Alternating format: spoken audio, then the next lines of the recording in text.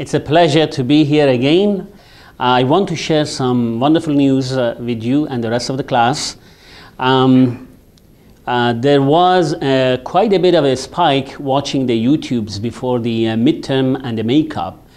There are two components to that stat. One is those people who actually came to watch the clip or clips, and those who actually stayed all the way to the end, which was sometime an hour or even more. The good news is that although we had a huge spike in terms of people interested looking at the clips, we had close to 50% retention rate. 50% of those who came stayed all the way to the end and watched it. So if you have a clip which is about 700 hits, which has about 700 hits, if you say 50%, it means it was watched 350 times to the end of the session. And this is something which makes me and the rest of you, I hope, energized to come in once again on Sunday and do this for the rest of your classmates. Thank you very much for a wonderful job you guys have done so far.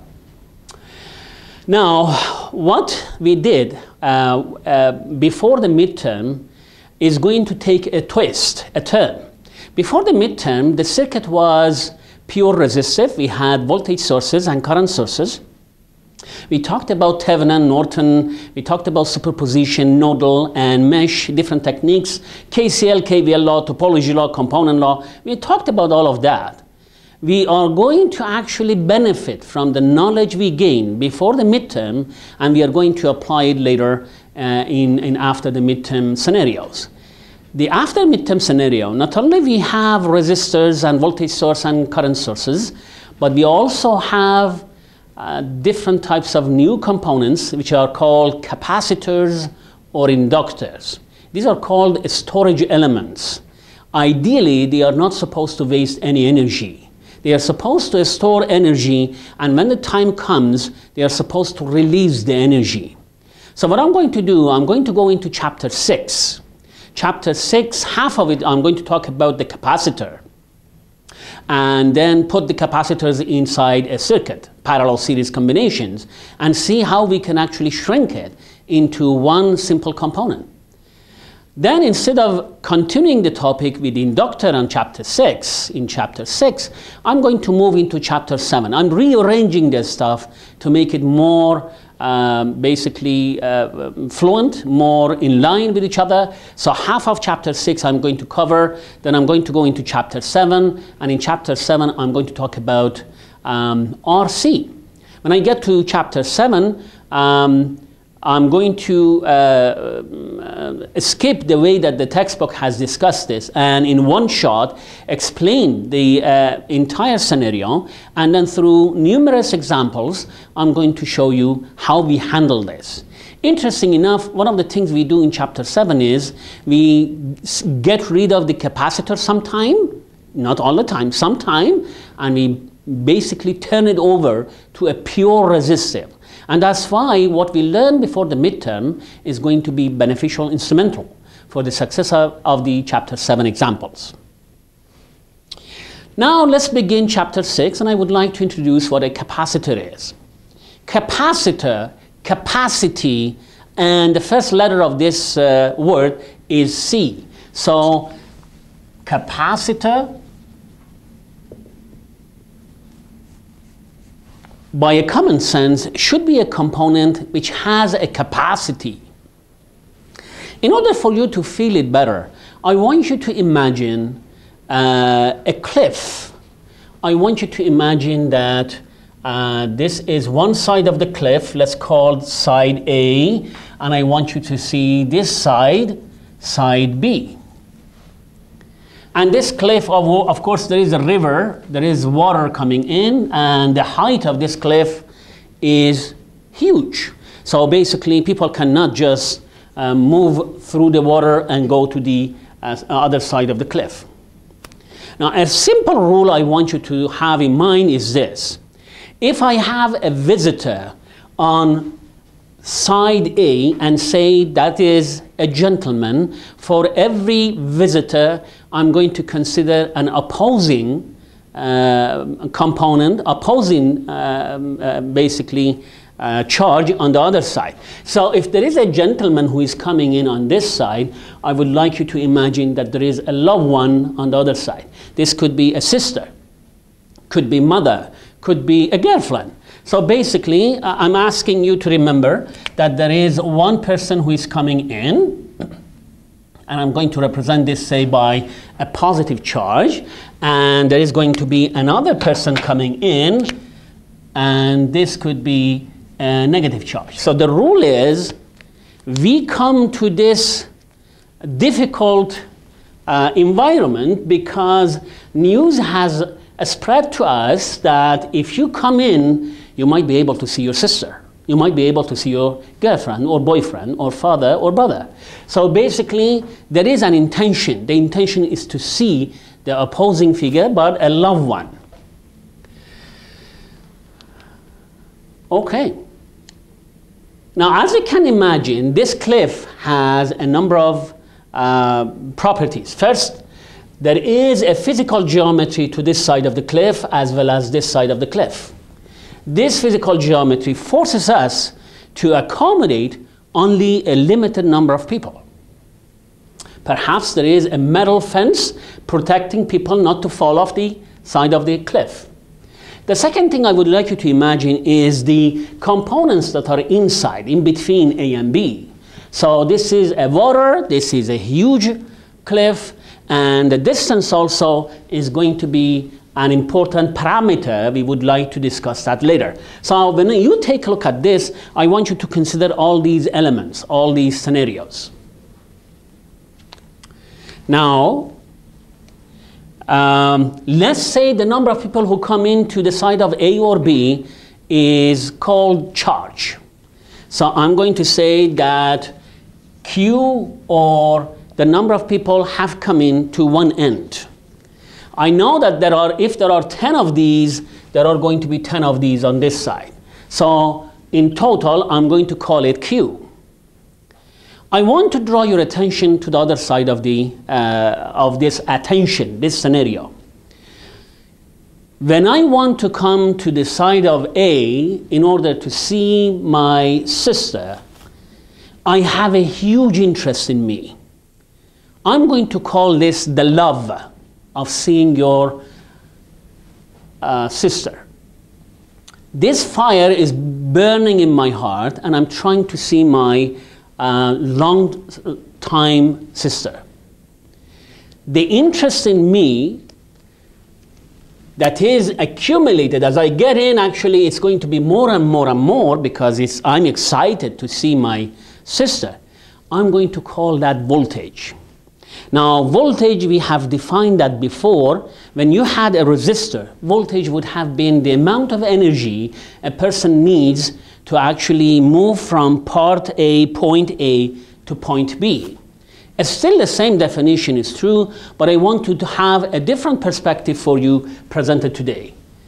The amount of interest that this person has to see the loved one, I'm going to call that the voltage. Just for the sake of my argument, because I'm going to tell you what is the component law. Now, if the voltage goes up, so I want to see the relationship between the charge, the number of people who come in at the two sides of the cliff, and the interest that they have inside. If the interest is so big, so huge, what am I going to do? I'm going to be so excited, and I'm going to pick up my smartphone, and I'm going to call my relatives and all other people that I know in the village. And I'm going to ask them, hey, come over. Sarah is on the side of the cliff, and we can see her. So I'm going to actually call the people and relatives in the village and ask them to come in. I'm going to ask more and more charge to come in.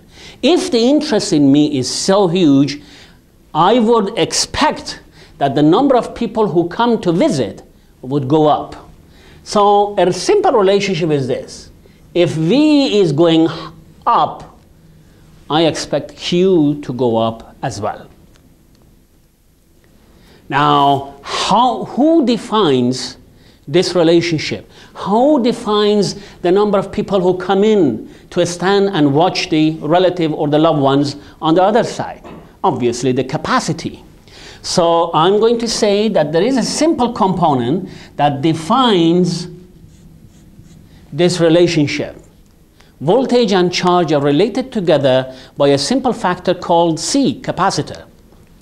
In this class, C is constant and it doesn't change. But if you come and join us in electrical engineering in the 4th year, for example, C could change by temperature, by geometry, by time, by frequency. C would be a variable. But in this case, thanks God, C is a constant value from the beginning to the end. And it represents the capacity. The unit that is going to express C for me is called farad. Farad, F, and basically is coming from the name of one of the scientists who contributed a lot to this domain. So I could say 1 farad. 1 farad is really too big. When I say I have a capacitor of 1 farad, it would be as big as this engineering building we are in right now. So typically we talk about microfarad, nanofarad, picofarad. Micro is 10 minus 6. Nano is 10 minus 9, pico is 10 minus 12, and also femto and so on. So this is a big unit, and usually we have a fraction of it basically discussed inside the classrooms. This is a component law which relates the charge and the voltage. If you remember back in chapter 1, we said dq to dt is going to be my I. The reason I would like to enforce this on the relationship I just discussed is that when I talked about resistor, I said give me I and V. When I talk about voltage, I said assign me a voltage and a current directions. When I talk about current, I always focus on I and V. I would like to be able to present this scenario using I and V, not Q and V. Of course, Q and V is going to remain helpful for the entire session. But I would like to have I and V enforced upon the capacitor. So let's put that in. I'm going to have derivative of CV to dt. Again, if we are in this class, C is going to be constant. If you are in the 4th year electrical engineering, that's a different story. Because C is constant, I'm going to take it out. So it's going to be C dV to dt. So it's going to be the derivative of the voltage that defines what my I is. As the voltage variations exist, then there would be more current.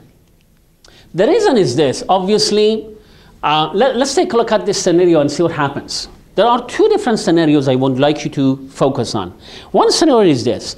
The people in the village come in, and since there is a break between the 2 sides of the cliff, they can't go to the other side. So what do you think is going to happen? Eventually, the capacitor is going to take as many as it can people who come in on side A and side B. So what happens is that the capacitor is going to take all it can and it stops taking anymore. So people come in, and this becomes saturated. If it is, then nothing happens. You don't see movement from the village to this. You don't see movement from here to this. You don't see movement from this side. Everybody stops. The entire scenario stops. That's when the charge exists, but the current is going to be 0. You don't see more movement of people anymore. So if the voltage is DC, if I enforce direct, well, DC, what I mean is DC means it's not fluctuating. It means it's just a constant. If the voltage is constant, capacitor tends to charge, but as it charges to the end of it, everything is going to stop. the current is going to be 0. How can I identify this? If V is 5 volts, derivative of 5 volts in respect to time is going to be 0, and the current is going to be 0. That's the way I'm going to see. That village I just talked to you about is actually a voltage source, or perhaps a current source. The village is the source of energy for me, the source of electrons and positrons that come in. So far, what did we talk about? We talked about a very important equation which rules the component, and then we took this component into IV relationship. Derivative of V is going to be proportional to I. Now, if I wanted to reflect that, basically, in terms of a schematic, usually we have the two sides in parallel.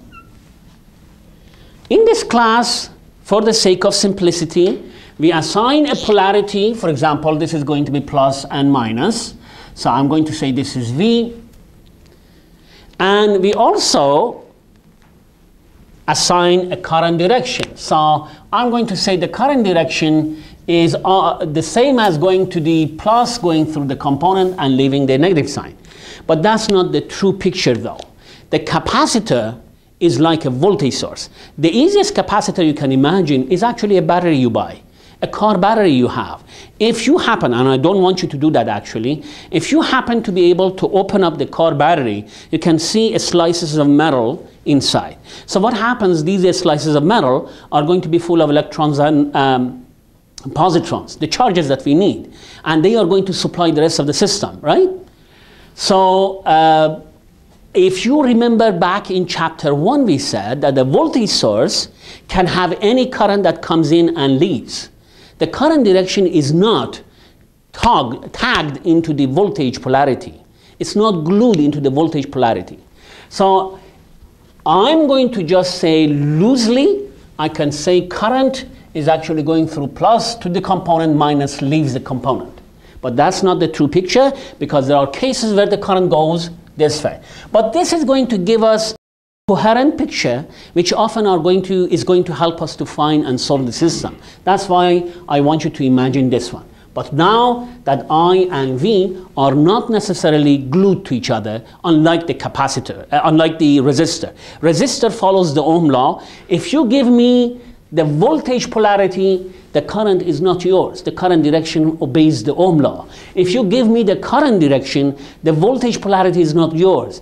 It obeys the Ohm law. However, for a capacitor, you never know. The current could be the other way around. So I need you to keep that in mind. So what did we talk about so far? Q is equal to CV. I is equal to C dV to dt. Before I go and talk about the physical geometry of the capacitor, I want to alert you to the energy stored inside a capacitor. An ideal capacitor, as I said, is not meant to dissipate any energy.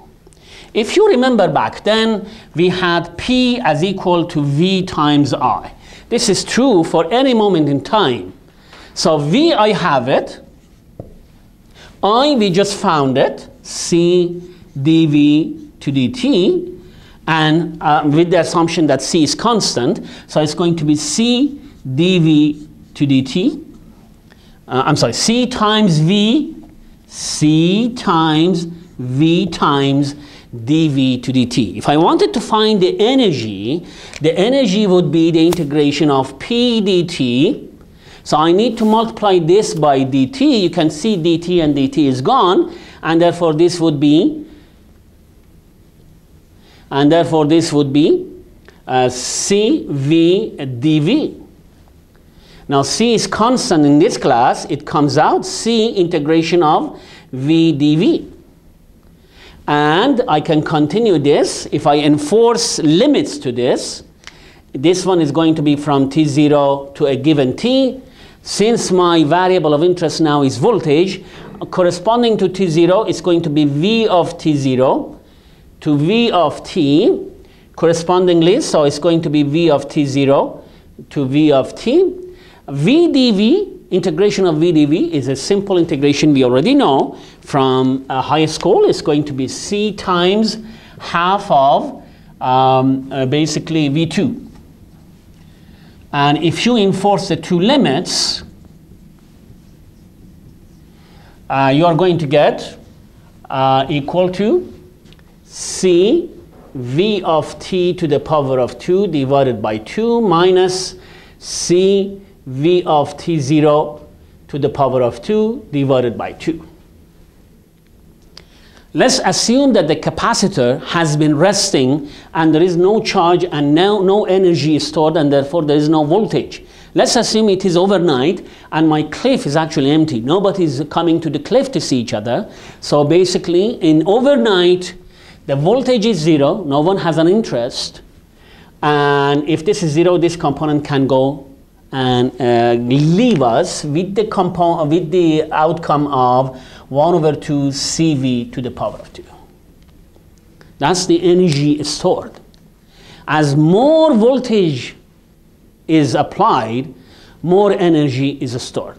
It's like an explosive environment. The more excitation is, some of the people might actually have the interest to find a solution, put a suspension bridge, do something to actually go from side A and side B. And it really actually happens. If you have a capacitor and you raise the voltage so high, some of the electrons actually shoot from one plate to another.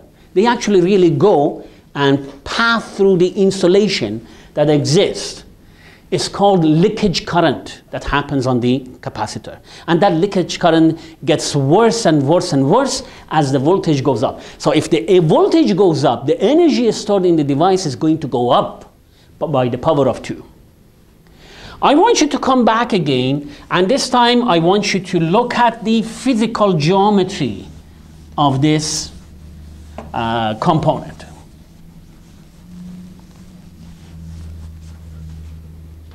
So let me summarize. This is considering that the capacitor has been resting and therefore overnight there is no interest in that. That's going to be the energy stored in the component. Now side A, I'm going to model that by a plate. Similar plate you have seen in a car battery.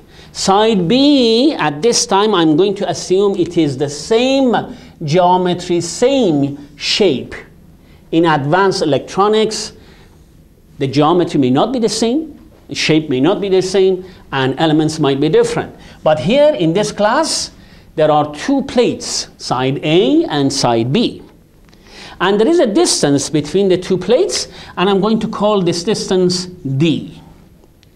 Well, let me ask you this question. I have a component.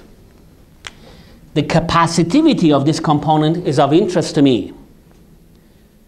If the area, suppose the area of this rectangle or a square plate, if the area is more, do you think I have more capacitivity to entertain more people, more electrons, more positrons? Yes. As A goes up, the area, as area goes up, I expect to be able to entertain more electrons that come to the plate. Now, as the distance comes to be shorter and shorter, what happens? If the distance is shorter, something interesting happens in the virtual environment I talked to you about. If this is really small, and people can actually have stretch their hand over and at least shake the hand of the sister or girlfriend the other side. If I can do that, then the news would go into the village, hey guys, not only you can see your loved one, but also you can actually shake hands. So although I have a limited space, people come in, scramble on top of each other, and actually you can see that I'm utilizing more and more of a space. Before, the people might be standing loosely on the area, but because there is a huge interest, and also I can actually shake hands with my sister, then people say, okay, let's squeeze each other, let's take more space, let's see if we can basically see the loved ones. Because of that huge interest, you can feel that as the D comes down, the virtual capacity goes up. Because people come in and on shoulders of each other, on the side of each other, hey, let's shake hands. So that's what's going to happen. As the D goes down, I expect C to go up. And in this way, for my scenario, I'm going to call it a virtual capacity. So as D comes down, C goes up. The next thing you want to imagine is the infrastructure between the two sides of the cliff. The component that could exist between the two plates. Plate 1, plate 2, plate A, plate B. Now, if you happen to have a wall in between, if there is a concrete wall in between, you can't do anything. You can't even watch your sister. So if there is a concrete wall, there is going to be, you know that your sister is on the other side of the wall. You know that much. But you don't see her. You don't shake hands with her. So what happens is that this concrete wall is going to diminish your interest. If there is a glass, at least you can see your sister, right? If there is water and the height of the water, the height of the cliff is small, some people might actually decide to go over the metal fence, and since it might be safe, to actually walk through the river to get to the sister. So depending on the infrastructure I have in between, it's going to define my capacity. Remember, the capacity here is the news that goes and spreads in the village. So depending on that, I can say how much my capacity is. Epsilon is going to be a kind of indication of what the component, what the insulation is between the two plates. So formula is easy. First of all, it has direct, it is directly proportional to the A, it is indirectly proportional to the D, and it has the component, the infrastructure in between the two plates that come in and identify my capacity. So capacitor is equal to epsilon A divided by D. Obviously, I want to have bigger A and a smaller D if I could, but there are challenges involved. Sometimes you don't want to have people actually go through the fence and basically move and basically endanger their life. So these are the things that come into the design process, in designing of this capacitor. So in one sense, capacitor tries to accommodate the charge and tries to bring in the number of people, the interest of the loved ones into the equation. Remember the rule we said, and the rule is for every person there is going to be a loved one. Now, let me put the capacitors into series combination. I have 3 capacitors, and this is going to be C1 depending on the size and distance and all that, C2 depending on insulations, and C3. This is point A and this is point B, and obviously the intention is to supply this with energy, perhaps with a current source, perhaps with a voltage source, and a combination of basically components.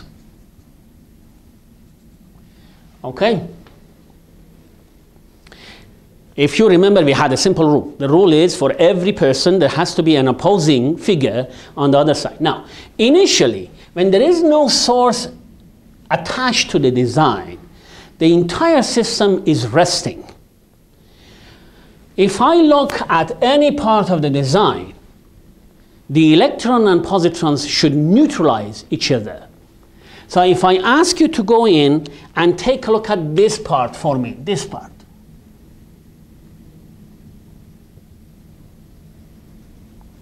There is isolation, isolation, metal, wire, metal. So if this is in a resting mode, then the electron and positrons should neutralize each other. You can't have an additional charge here. Where is it coming from? This is an island. This is an island in an ocean and basically isolated from the entire environment. So if you have a plus here, you must have a minus in order to neutralize this. That's the way it is. Now, I want to bring in a source. As I bring in the source, I'm going to bring in a plus. And if you remember the rule we talked about, and that is, for every plus you bring me, I'm going to give you a minus. So for this plus that you gave me here, I need to give you a minus. So this plus meets minus. But when you say I'm actually asking a minus to be here, initially it was in a neutralized environment. Where is the positive? The positive has to go and basically separate itself on this side. Plus minus, if you still look into this limited environment, you can see it's neutralized, except that now I have separated them. Who separated this? This plus is actually creating a chain of event. This plus is going to bring in a minus. A plus goes on this side. Because of this plus, a minus come in on this side. A minus go in on this side. Because you had a neutralized environment in the first place, you need to have a plus on this side. Because of this again, you need to have a minus sign. And who is this minus side coming from? This is coming from this guy. A plus is gone this way, and a minus is gone this way. So that makes sense. Now, if you happen to have more of these positives, say you have 3 positive on this side, you definitely need to maintain equilibrium on the 2 sides of the universe, these components. So that's going to be minus, minus, plus, plus, and finally minus, minus. How much charge do you have? How much charge do you have in this scenario? You gave in 3 plus. These existed inside. This capacitor, now I want you to shift your glasses, and I want you to take a look at this for me. This capacitor, this side. If you look at this capacitor has 3 positive on one side, 3 negative on the other side. This capacitor has 3 on one side, 3 on the other side. This capacitor has 3 on one side, 3 on the other side. The charge on this is the same as charge on this, is the same as charge on this. That's the conclusion I want to draw for this simple topology. Well, I made it crowded so that you can see one important conclusion. I want to erase this and go back to my original formation, please. So let me clean a bit.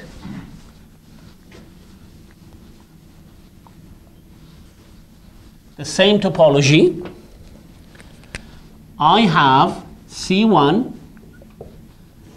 I have C2, I have C3. The conclusion we just gave you, and actually an obvious conclusion of components in series. I'll tell you in a moment. Now, what is my voltage? Let's say this is plus minus V1. This is going to be plus minus V2. This is going to be plus minus V3. If you remember, there was supposed to be an I coming in. I1 is the same as I2 is the same as I3. Remember, I is dq1 to dt. Therefore, I1 dq1 to dt, I2 dq2 to dt, I3 dq3 to dt, they are supposed to be the same because these 3 components are in series. And the current of series component is going to be the same. So that's not a surprise. But I want you to see the issue in another way. I'm going to call this Q total. The Q total actually is supplied by the source. Q total, or Q1, is equal to C1 V1. That's the law we talked about, right? Q total is equal to Q2 is equal to C2 V2. Q total is equal to Q3 is equal to C3 V3. So far so good? Now if you remember, one of the things we discussed when we had resistors in series or parallel was to say engineer would like to shrink this entire design into one capacitor. I want to be able to replace these capacitors into one capacitor called C total and applying the same voltage and providing the same charge. So if I apply and if I provide the same charge, remember you had 3 charges on this and you had 3 charges on this? If you remember from the previous discussions we had. This charge, I want this to be the same as I had it in the previous structure. I want QT to be the same as QT. CT, I want to be representing all 3 components, and the voltage is going to be VT. If this is E, let's see how V's and the E are going to relate. My intention is to be able to replace this with this one. In the top one, if you write a KVL law, your KVL law is going to be minus E plus V1 plus V2 plus V3 as equal to 0. It's obvious that you're saying V1 plus V2 plus V3 as equal to E. That's very obvious. If you apply KVL on this system, you're going to get minus E plus Vt as equal to 0. Okay, or you can say that simply Vt is equal to E.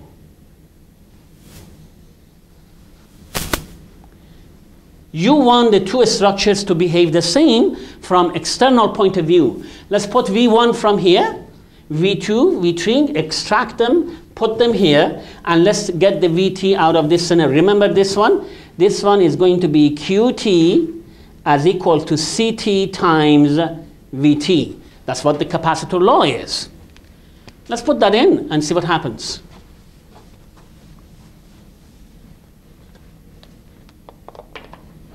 Okay. V1 is Q1 divided by C1. V2 is Q2 divided by C2. V3 is Q3 divided by C3 as equal to E. At the same time, E is equal to Vt. At the same time, Vt is equal to Qt divided by Ct. Assuming that the charge is not 0, you can actually get this out, and therefore 1 over C1 plus 1 over C2 plus 1 over C3 as equal to 1 over Ct. It's a very interesting conclusion. If you remember, when we had resistors in series, we would have added them. But in time domain, capacitors in series, you need to inverse it. It seems as if you are following the G rule for resistors. You are inversing C1, inversing C2, and inversing C3 in order to get the inverse of Ct. Remember the final inverse of Ct. So if I have capacitors in series, I would need to follow the inverse rule on the component value. And this is of course true for time domain analysis. The next time when we take this in chapter 9 to frequency domain, you'll be surprised how it's actually going to react. At that time we revisit this issue, but this is correct in the time domain at this time. Okay, so that's one possible structure. I want to put the 3 capacitors now into parallel mode and see if I can get the equation, the equivalent capacitor out of this. So let me erase this. And at the same time, I want you to think. If you have 3 capacitors in parallel, what does it mean? If you have 3 barrels of oil, what does it mean? How much oil do you have? Well, you are going to say, I have oil for barrel 1, I have oil for barrel 2, I have oil for barrel 3. You sum them up. So it's going to be I'm going to have capacitor number 1, capacitor number 2. By the way, the proof we just offered you is not the same as the textbook, both these proof. So you may wish to listen to us carefully and follow consistently about the rules and laws of the component. Now, for these components I know if the components are in parallel, the voltages are going to be the same. So E is going to be the same as E, it's going to be the same as E, it's going to be the same as E. I know that part. Now, speaking of charge, imagine you have 10 people coming in. That's charge, right? 10 people coming in, 2 people go and sit on plate number 1, 5 people go and sit on plate number 2. My question is, how many people go and sit on plate number 3? You have 10 people coming in, 2 sits on 1, 5 on 2, and obviously 3 is left. How did you get it? Because you said there is a law.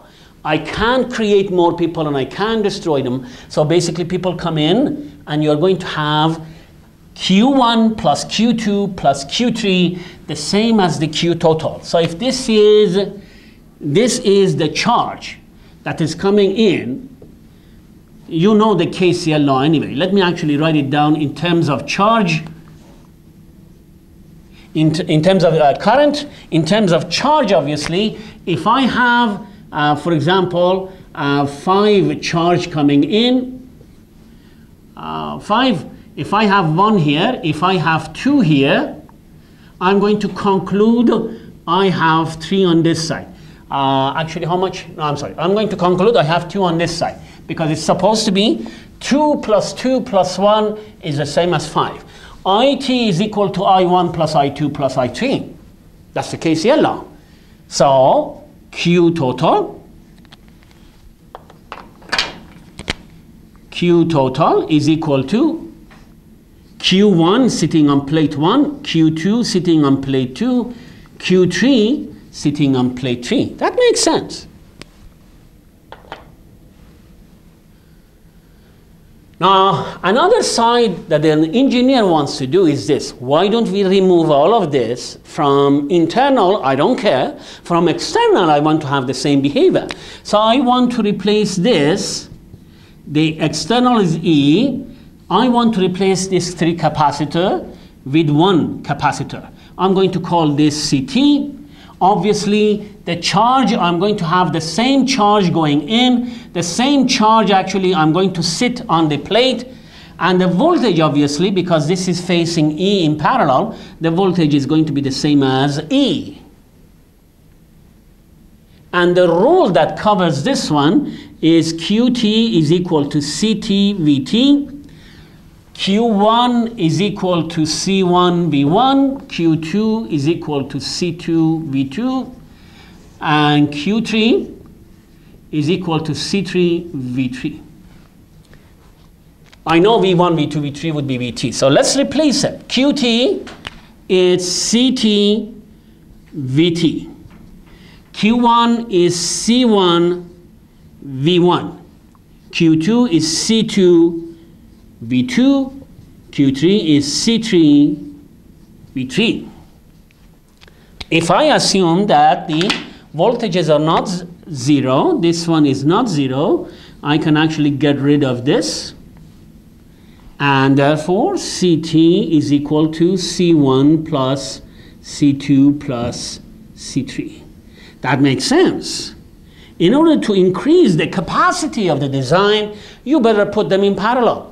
You better put the barrels of oil in parallel, and that's the way you are going to have them have more and more storage capacity. If the capacitors are in parallel, unlike the resistors in parallel, the value is going to be the summation of all. This is more or so similar to resistors in series. Again, this concept is in time domain. When we get into frequency domain, we are going to show you that this is correct, but in a different light. So if capacitors are in parallel, I sum them up and I get my CT out of the process. I'm going to go and eventually get you some examples. But here is the challenge when we move to chapter 7. Chapter 7 is talking about resistors and one capacitor. Resistors and one inductor. The idea is this: if you have more than one capacitor, can you shrink them to make one capacitor? If you have 3 capacitors in parallel, obviously you can take them down and replace it with 1. If you have 3 capacitors in series, you can replace it with 1. As long as you can replace the existing capacitors into one capacitor, we are talking about chapter 7, where we are going to talk about first degree designs, and it would be RC. Just to alert you about first degree, I have R, I have C1, and I have C2. Is this first degree? Of course it is. C1 and C2, we are going to combine them, and there would be one capacitor only. So one capacitor only and resistors, that's one RC. But I want you to also imagine the next possibility. What if there is a resistor in between? So that's R, that's C1, but unfortunately that's Rx, and then C2. Is this first degree, or do you have only one capacitor? No, because you cannot shrink C1 and C2 into one capacitor. You cannot do that. Therefore, this is a second degree design. We will be talking about second degree design in chapter 9, but only in frequency domain for this class, because analysis of second degree designs are really heavy.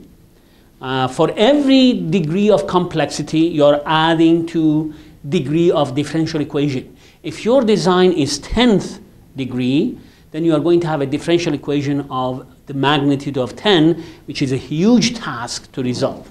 So chapter 7 we are moving in is all about first degree design, where you could shrink all the capacitors into one capacitor.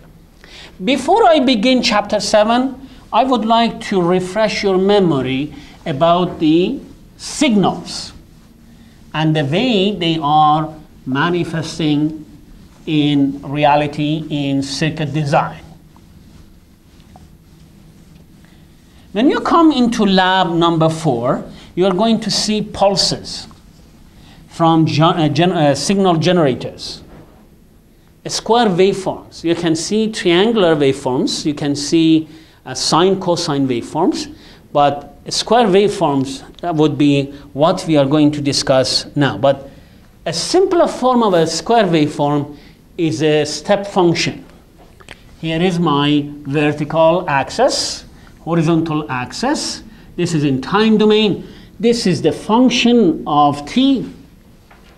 And I want you to remember one of the important functions you had. It's called unity function. It's 0. Then at 0, it's going to jump. And then it's going to remain 1. This is u of t. U of t has the following property. It is 0 for t less than 0. It is 1 for t greater than 0. And obviously there is variety of points raised for t exactly equal to 0. Some textbooks said it is 0. Some textbooks said it is 1. And some textbooks said it is half. We really don't mind to actually say 1. We are not really as much interested in the moment in time. What we are going to be interested in is the moment after or before that huge change, drastic change. If this is 0 second, I want you to zoom in to this point right after 0. You need to put a huge microscope to see what I'm trying to say. The point right after 0, I'm going to call it 0 plus. 0 plus is equal to 0 plus epsilon. And epsilon is 10 to the power of 10 billion. It's really small. It really doesn't exist in that sense. 0 plus is equal to 0 plus epsilon. Just exactly right after 0, I'm going to note it as 0 plus. Also, I want you to actually have this point right before 0. I'm going to say 0 minus. 0 minus is the actual 0 minus the same smallest number that exists in the universe. 0 minus epsilon, that's going to be 0 minus. So I'm going to say it is 0 until 0 minus. It is 1 from 0 plus and afterward. Also, I want to refresh your memory about how u of t is plotted and understood. When you take a look at the mathematical representation of this function, you can see that inside the bracket is the decisive condition for the values of the function. Inside the bracket is going to tell me where is 0 and when is going to be 1. Now, if I ask you to tell me how would you say this one is? How can you plot this? The first thing you need to do is this. Pick up your bracket. 10 minus 1 is inside the bracket. Is 10 minus 1 is less than 0, you got 0. If t minus 1 is greater than or equal to 0, you've got 1. That's the way you do it. So it's going to be 10 less than 1, it's 0. 10 greater than 1 is going to be 1. If you want to plot this now, you can see there is a shift in time that is happening. This is a critical point. The critical point now is 1. At this 1, I'm supposed to witness a drastic change. T less than 1, I'm supposed to have 0. T greater than 1, I'm supposed to have 1. This is 1 second, and the value obviously is going to be 1 volts or 1 amp. Right now, we don't assign any unit to it. Whenever you have a graph, remember engineers, whenever you have a graph, you need to have a unit for x-axis and you need to have a unit for y-axis. In this case, my x-axis is t and it is in second, and y-axis at the moment, I didn't consider a voltage or a current, but sometimes it's a voltage, sometimes it's a current, okay? Now, if I ask you to tell me how much u of basically t plus 8 is, how much u of t plus 8 is, and how would you plot this? Once again, you focus on the bracket itself. You say the bracket is t plus 8 less than 0, it's 0. T plus 8 more than or equal to 0, that's 1. That's what the u of t was in the first place, inside the bracket. You zoom in today inside the bracket. Now, if you take a look at t plus 8 less than 0, it's t less than minus 8. T plus 8 greater than 0 is t greater than minus 8. My critical point in time is minus 8. So if I wanted to plot this, this is t. My critical point is minus 8. There is going to be a drastic change. Which way? 1 to 0 or 0 to 1? For t less than minus 8, minus 9, minus 10, minus 11, I'm supposed to have 0. So that's the way it's going to be. For t greater than minus 8, I'm supposed to jump up and become 1. I'm not done. I want to show you something else. Because often people come and ask me, especially for the assigned problems, that can we escape u of 2t or u of minus t? These are confusing me. Please listen to me. If you listen to me, there is no reason for you to be confused. Take a look.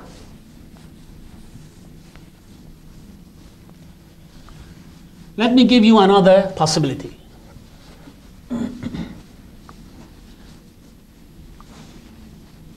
Okay. Okay, now, u of minus t plus 5. How do you plot this? Again, I don't have to be afraid of u of t. Inside bracket, minus t plus 5 less than 0, minus t plus 5 greater than or equal to 0. For this, I'm going to get 0. For this, I'm going to get 1. That's the way u of t was defined in the first place. So take a look. You take t to the other end, t greater than 5. You take t to the other end, t less than or equal to 5. That tells me how the shape is. So here's my function. Okay, and this is f of t. T is equal to 5 is my critical point.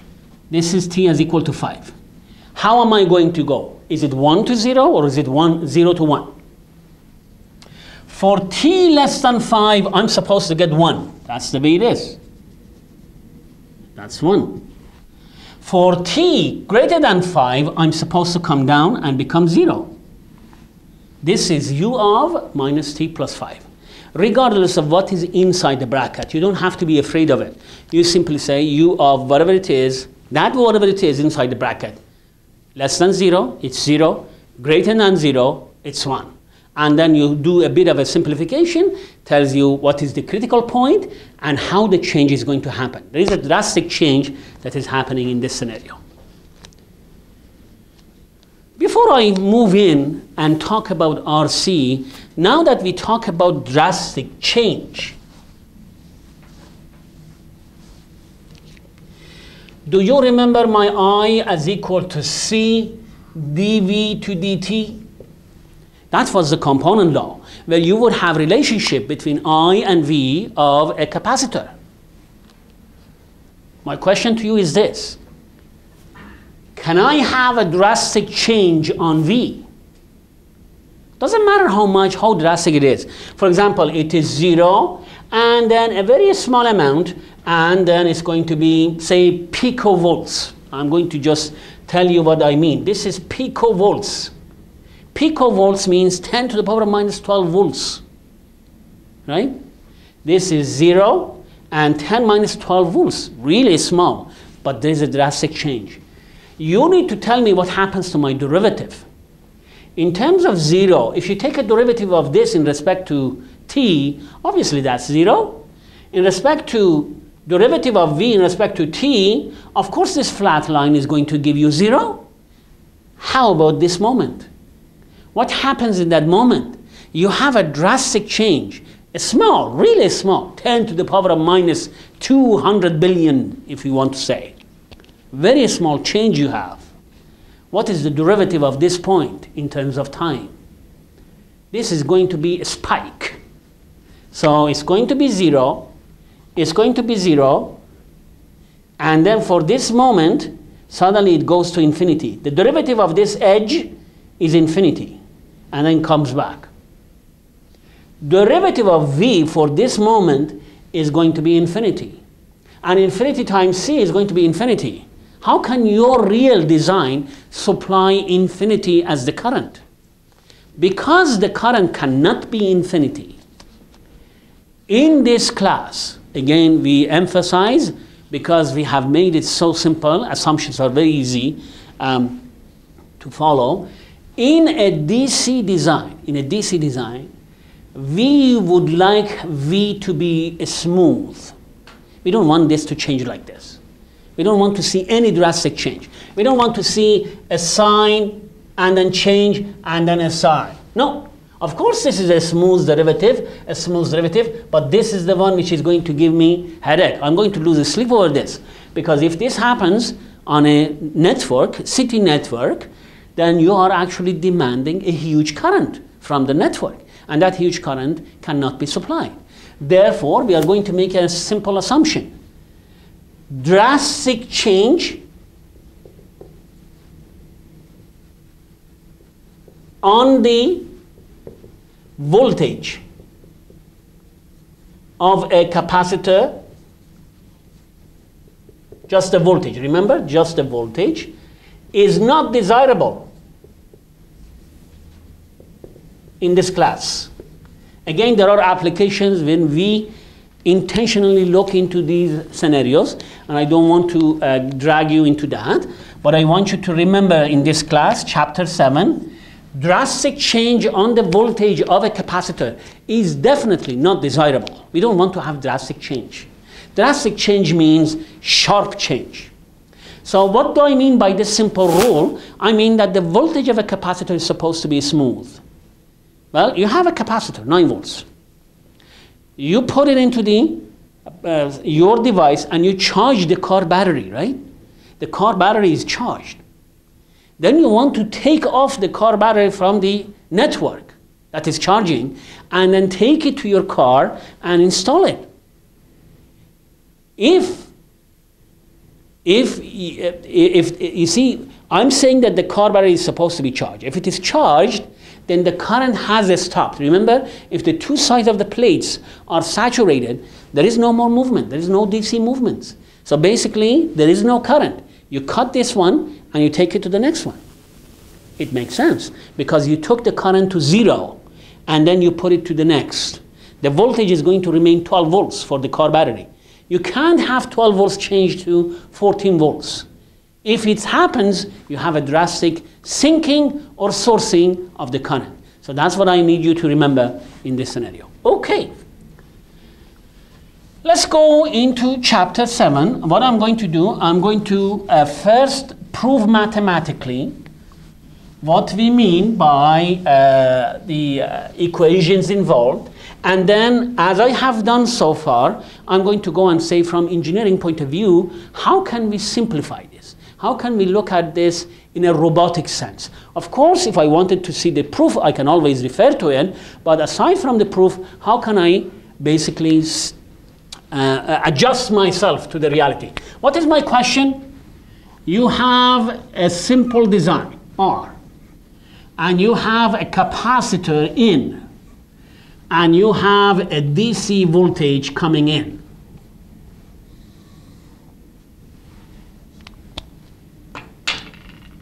Okay, that's going to be E, R, and C. Let's go back to chapter 1, chapter 2. You see, chapter 1, chapter 2 are really fundamental, and they apply themselves to the entire concept we talk about. Well, for every component, you're supposed to have a current and a voltage. For this, I'm going to say I have a current called IT. For this, I'm going to say this is going to be VR, and I'm going to call this IR. These two follow the Ohm law, remember? For this, of course, I don't have an Ohm law to follow, but I want to say this is VC, and I want to follow this as IC, for simplicity reason. Then, if you remember, we would go and identify the number of nodes. You have one node at the bottom of the design. Typically, the bottom of the design, which is, in this case, connected to a negative pin, we are going to ground this. This is going to be node A, and this is going to be node B, right? I have 3 nodes. I'm going to have this as a reference node. Okay. Now I have node A and B. I have KCL law to write. This is topology law. Then I have VR and VC and E. I have one single loop. I need to write KVL law, topology law. Then I have Ohm law for this, and we just followed a very beautiful formula for the relationship between voltage and current of a capacitor. That's another component law. I need to write the topology law, KCL. For node A, minus IT plus IR is equal to 0. IT is entering, that's negative. IR is leaving, that's positive, as equal to 0. For node B, IR is entering the node, and IC is leaving the node, as equal to 0. That's my KCL law. Let's do KVL law. You have only one loop, and therefore we expect to have only one equation for that. Let's begin from this point. It's going to be minus E plus VR plus VC as equal to 0. Then have the component law. Component law. Then what do we have? It's going to be for the resistor, that is Ohm law. It says VR is equal to R times IR. For capacitor, I have IC as equal to C dVC to dt. Let's begin simplifying this design. How many unknowns do you have? If you remember the game we played, 1, 2, 3, 4, 5, you need 5 equations. You do have 5 equations. Let's begin solving this. This one, IT goes to the other end. IT is equal to IR. This one, IR goes to the other end. IR is equal to IC. And the conclusion here is IR, IC, I'm sorry, this is IT. IR, IC, and IT are the same. It makes sense. If you remember, we had a simple rule. If everything is inside a loop, if everything in considered to be connected in series, then obviously the currents of all components are going to be the same. So I'm going to say that all the currents are the same, and since my differential equation eventually is going to concentrate on the C, I'm going to say this is IC, this is IC. Everything is IC. That's what it says. IC is equal to the rest. If that's the case, let's simplify this one. VR is going to be RIC. This one, of course, is this. Nothing is going to change. Let's put this in. Let's put this into this equation. Minus E plus VR is RIC plus VC as equal to 0. Let's put IC from the component law of the capacitor. Minus E plus RIC C dVc to dt plus Vc as equal to 0. Take a look.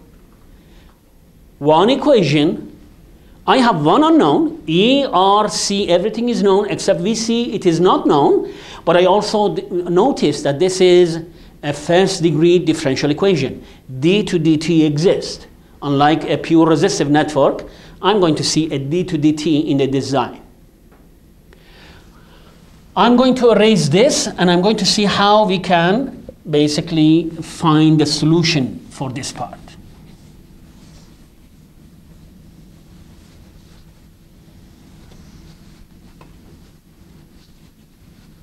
Okay. Okay, so I'm going to say, take this term to the other end, minus E plus Vc as equal to minus RC dVc to dt. The index C is bugging me, this index C, this index. For simplicity reason, I want to remove that index C. But although I say V, I really mean the voltage of the capacitor. So just for the simplicity reason, I'm going to say V minus E, this is the voltage of a capacitor, is minus RC dV to dt. I need you to take this to the denominator of that and everything else to this side. So it's going to be minus 1 over RC dt. This goes down, minus minus, dt comes up, as equal to dV divided by V minus E. I have T on this side all the time, and I have V on this side all the time, and I'm ready to take integrations of both sides. I'm going to take integration of this, and I'm going to take integration of this. But I have to note at the same time the variable that is inside the integration. This is dt. And therefore, when I say dt, I mean you need to focus from t0 to t. These two limits have to correspond with this variable. If I have v, I need to have v and v. But of course, these have to be the same. These have to be referring to the same point. So if this is t0, I mean v of t0. If this is t, I mean v of t. So remember, if this is dv, your limits should be v, corresponding to the limits you had in time domain. Let's go and solve this again. Assumption is R is constant, C is constant. Minus is not going to deter you, so it's minus 1 over RC, integration of dt. The limit is t0 to t. And this one is going to be, well, integration of vt0, vt, dv, divided by V minus E. Remember, V is actually Vc for us, voltage of the capacitor. We simply remove the C so that we have a neat equation to follow. Okay.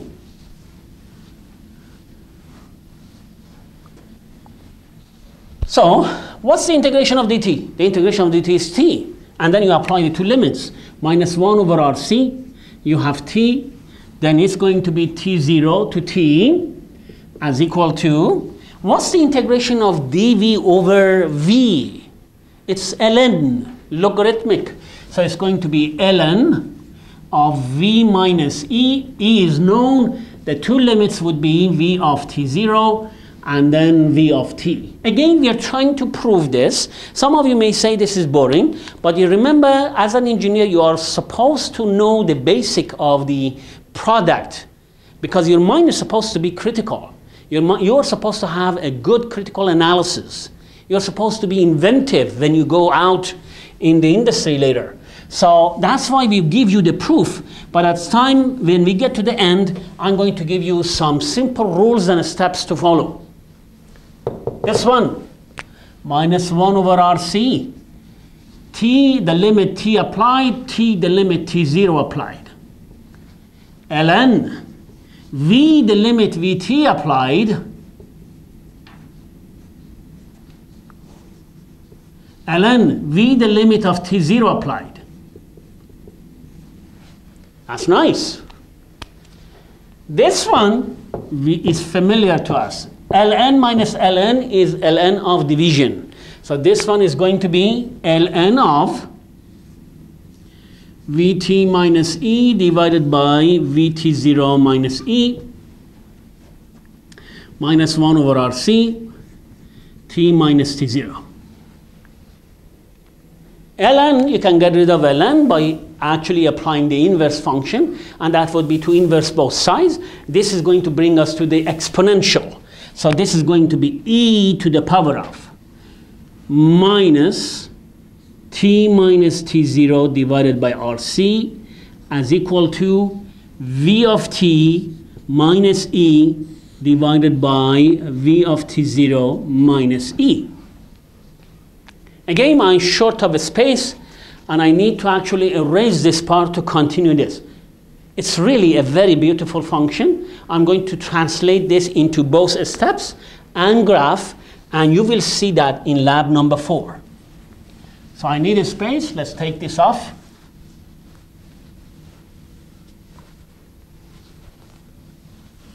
Okay. Well, let's cross multiply both sides and see what happens. This is Vt minus E as equal to V of T0 minus E, e to the power of minus T minus T0 divided by Rc. E goes to the other end. E plus V of T0 minus E, e to the power of minus. Allow me to put the bracket in. Please put the bracket in, because this minus sign is sometime heavy and we don't remember to put that in. This is the final conclusion. How do I justify? How does it look in time domain? We are going to discuss that. And how can I get this far without actually going through the tedious process of steps, mathematical steps?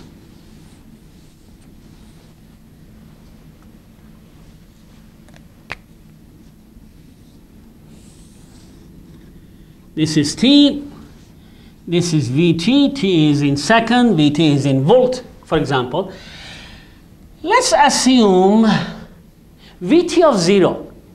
Vt of 0 means the voltage of a capacitor at a given time t0.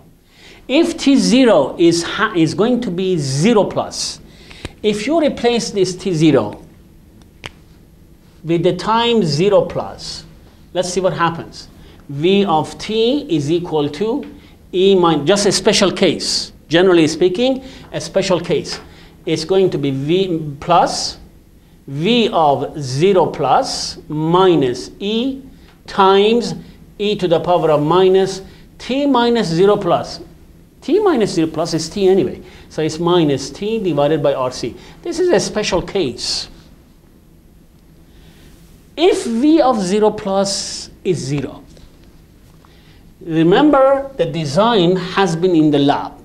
and all the power stations have been off. It was overnight, everything is discharged. You come in, you turn on the light, and you push the power button, and then see what happens. Initially, the capacitor is discharged. Overnight, nobody goes onto the cliff to see the loved ones. Overnight, the capacitor is empty. So if this is empty, at t is equal to 0 plus, I'm going to start from 0. At t goes to infinity, what happens? T goes to infinity. Minus infinity divided by something. E to the power of minus infinity. It's 0. 0 times this bracket is 0. What is left is E. So graphically, the shape of this is going to be like this. For this a special case, I say. So the value here is going to be E. It starts from initial condition and eventually ends and stabilizes itself around the final value E. That's what the mathematics tell me. Take a look at this and tell me what happens. If you remember, we said that the cliff eventually is going to absorb the number of people, and eventually it's going to saturate. As it saturates, no more movement you see. There is no more people interested to come. There is no place to come. So what happens is that as you let this system go for a long time, the current goes in and eventually saturates the capacitor, and it saturates with all the might. This current is going to be 0. There is no movement from the village to the cliff, because people know through the cell phone that there is no more space left. If the current is 0, let's write a KVL law in our mind and see what happens. It's going to be minus E plus RIR. You said this is 0, right? Plus VC as equal to 0. So if this is 0, E goes to the other end, VC is going to be E. Wow. This is the final value, the final voltage that I have on the capacitor. E is the steady state response in this case, is the ultimate response, is the basically the maximum it can reach in this case. So this one is going to be a steady state response. A steady state meaning what happens if I let it go for a long time and let the system stabilize. In this case, the system has stabilized, the current is 0, and the voltage is going to be E. What is this part? You have an element of t inside, which means for t is 0 something, t is equal to 1 millisecond something, 2 milliseconds something, and obviously it's changing. So it's going to be boom, boom, boom, boom, going up to this. This is what happens to the steady state. This is the area of almost a steady state. I say a steady state almost because you really need to stay mathematically into infinity to see this exactly adding to E. But this part, you see this segment actually, you can see this. This is called transient response. It's in motion. This one is called transient response. Transient because it is changing.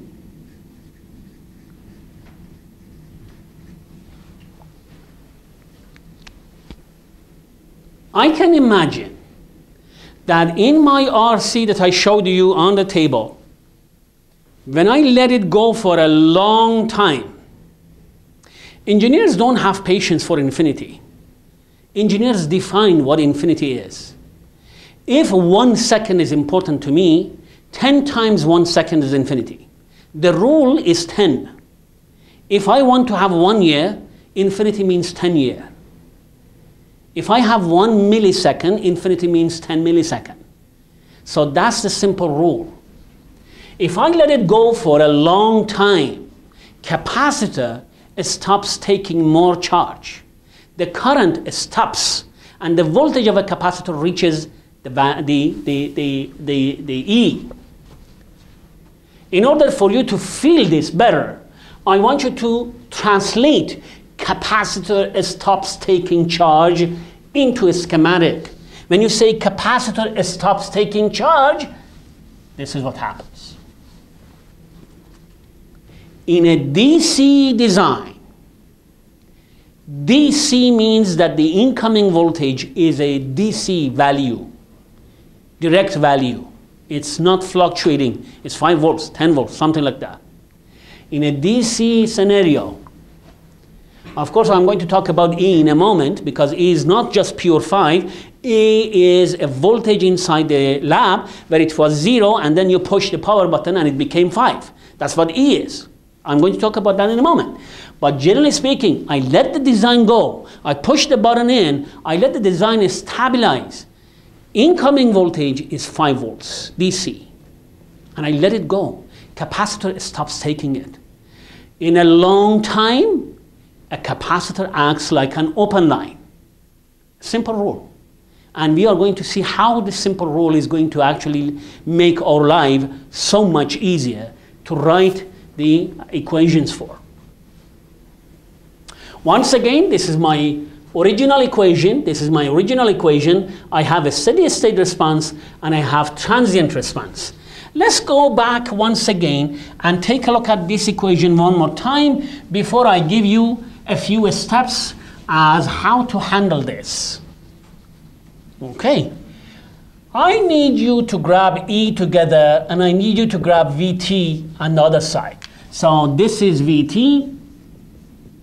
This is E minus, so it's going to be E times 1 minus E to the power of minus T minus T0 divided by RC.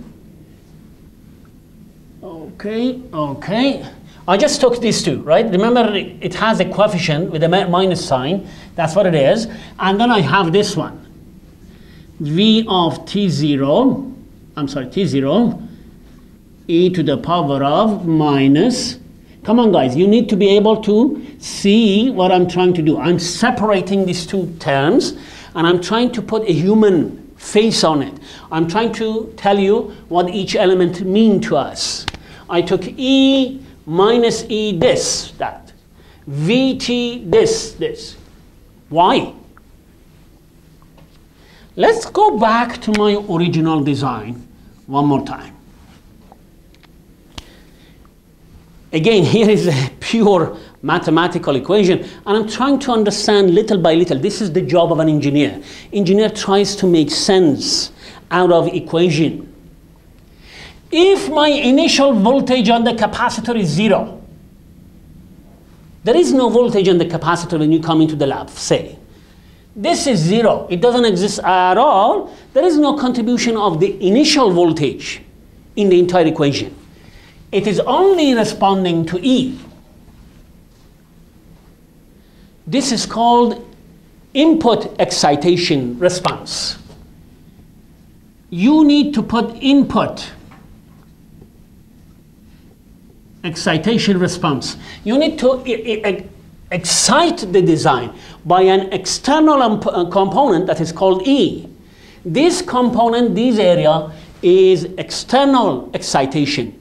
You put an external component, a voltage source, and you see how the system responds.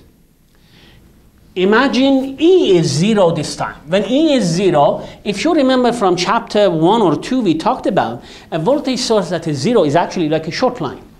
So if E is 0, this is going to be like a short line. If E is 0, this one doesn't exist, and you only have initial condition on the capacitor that is going to respond. And obviously that was my design. This was my entire design. This was inside my box. There was an external force, but this was inside my design. This is called natural response. Natural response because it happens internally. It happens with the existing material and component and food inside the design. That's why it's called natural response. But do you need to memorize this? No, you don't have to memorize any of these. You just need to listen to me, and each time I'm going to grab this and talk to you about. So I could actually see this equation on two different lines. A steady state, transient, external input excitation, and internal natural response. I haven't talked about a very important element, and that is RC. What is RC? RC in this course and in this domain is called time constant. Why is it called time constant? Let's go back again into my original design and see what happens. This is E. Okay, I need to clean this up, but this time, from all part of the equation, I want you to focus on the RC. Okay. If RC is bigger, suppose, for example, R is big, which means here is the village E, and here is my cliff, and people are actually going and trying to get to that so that they can see the loved ones. So far, so good? But from the village to the cliff, the road is extremely narrow, filled with rocks, and dangerous. Obviously, it's not as fast as you would have imagined. The people who want to leave the village actually have to be very careful. They need to go slowly toward the capacitor, toward the cliff. It takes longer time to charge the capacitor to the same value. If R is very small, say you pick up the people from the village on a plane and you just go to the cliff, as simple as that. It's going to be a lot faster because plane, it's fast. So RC is called time constant, and the more the tau is, the longer it takes to get to the final output. The more the tau is, this is my tau. The more the tau is, the transient response is going to be slow responding. As the more the tau is, it reaches E, of course it does, but it takes a long time to reach E.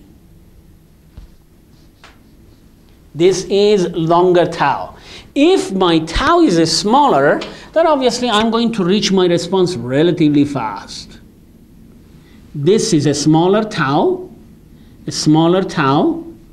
compared to the red one. This is the bigger tau compared to the red one. The larger the tau is, the slower it takes. The smaller the tau is, the faster it takes to reach the point. Some of you who are in mechanical engineering or even aerospace or even some other disciplines, you are going to talk about these elements. Are you overshooting in a second degree? Undershooting? Damping? What is your damping factor? These are the things that you are going to see later. Possibly you have seen it already. So what did we do? We went through the proof, we came to this equation, and we just took these equations into pieces and say, okay, this is what it means, this is what it means. In a different light, this is going to be external excitation, this is going to be internal excitation, and what is the tau? That's what we did in terms of analysis of the equation. I want to go back, and this time I want to show you how to actually come with this equation without writing the heavy steps of math. How can I do that? Well, the equation is rather simple. This E, what was E? I said let the system go in the infinity, and as the infinity happens, the current is going to be 0, and therefore the voltage across this capacitor is going to be the same as E. You remember that? I'm going to actually show it on the equation. This is called V of infinity. And in order for me to find V infinity, as I said, for first degree, DC input, when you get to the final exam, DC input, when I get to the element of DC input, and I let it go for a long time, I'm going to open the capacitor, because capacitor is going to saturate and it's going to stop taking any more charges. It's going to be an open line. As it becomes an open line, the system becomes pure resistive. Tell me how much the voltage of infinity is. That's this guy. Okay, let's begin. This E is still here, so this is going to be V of infinity. This is the initial condition. You told me how much the voltage on the capacitor is in the first place. Either you told me that the capacitor has been discharged to 0, or you told me that there is a voltage on it. So I'm going to say V of 0 plus e to the power of minus t minus 0 plus. Of course, you don't have to write 0 plus. This could be t, this could be t, but I'm just trying to follow the steps, and RC. Actually, those of you who took the differential equation last term, I believe, I think you took that last term, or perhaps last year, you know that the answer to the first degree differential equation, whether it's a voltage or a current or anything else, as long as it's in a DC environment, first degree scenario, is going to be V of infinity. Let me write it down.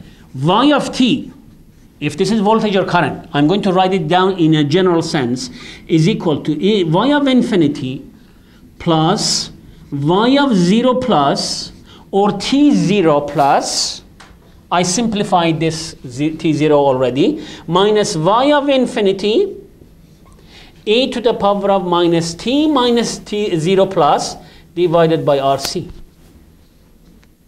How many unknowns do you have in this equation? How many? You have Y of infinity, 1. You have Y of 0 plus, 2. You have RC, 3. You just need to tell me what these 3 are. You don't have to suffer the steps we just discussed. Okay? Let me give you a few examples before I actually lay out very nicely for you a step-by-step algorithm to do this. Let's begin and consider a scenario. Example number 1.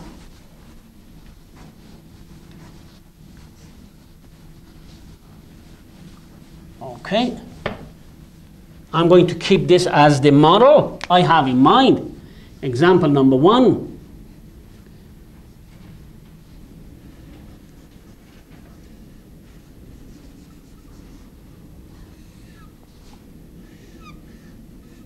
Capacitor might be frightening at first, but it doesn't have to be from the angle I'm going to explain to you, because whatever you learn before the midterm is actually going to be instrumental for you to find. The question is simple. I need you to tell me how much this voltage is, VC, and I need you to give it to me in time domain. I'm going to tell you that VC of 0 plus is going to be 2 volts, 0 volts, 2 volts, whatever the initial condition is. Okay, you already know this component. It's already given to you, this one.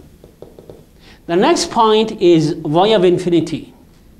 Y of infinity, how do you find this? In order for you to find VC of infinity, you need to actually open this, because whatever interactions happen, eventually this capacitor is going to be charged properly to its limit. To whatever it can be charged, it is going to charge. And therefore, this current, that is IC, is going to be 0. The current is going to stop. No more charge goes into that. If that's the case, how is my topology for infinity? My topology for infinity is as if this one doesn't exist. But you remember, VC is the same as this, right? Because they are in parallel. Agreed? You remember capacitor and resistor are 2, very in parallel.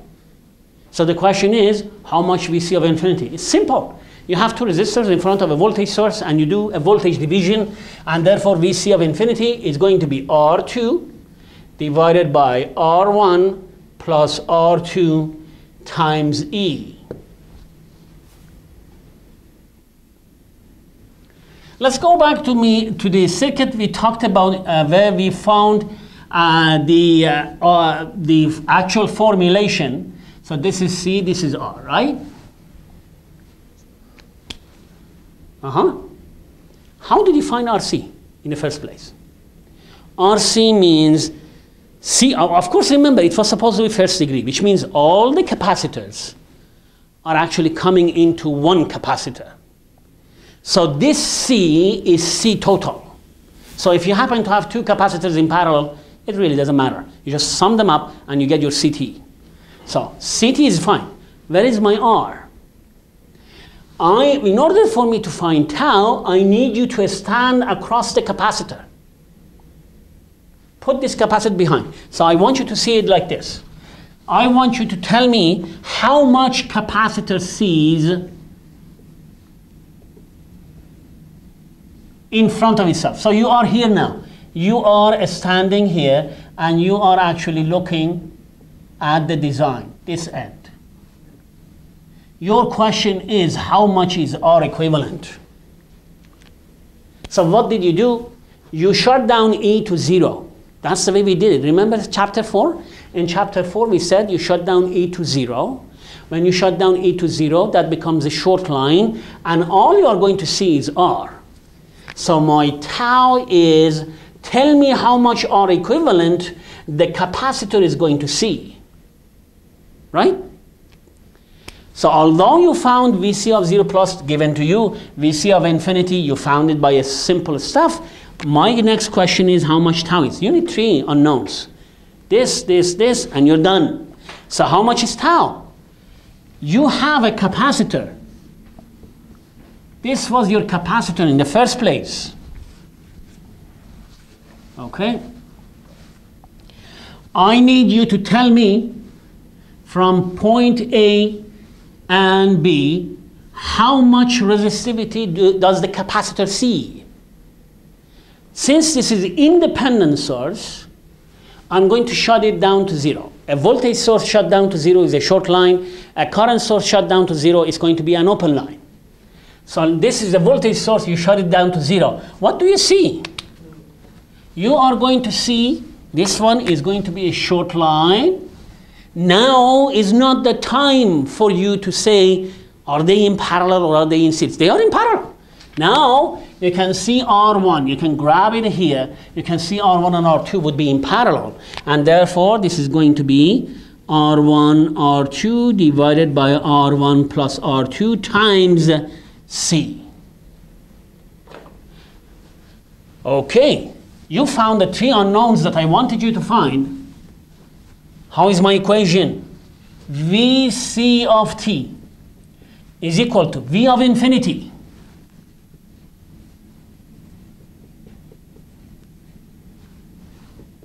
plus V of 0 plus minus V of infinity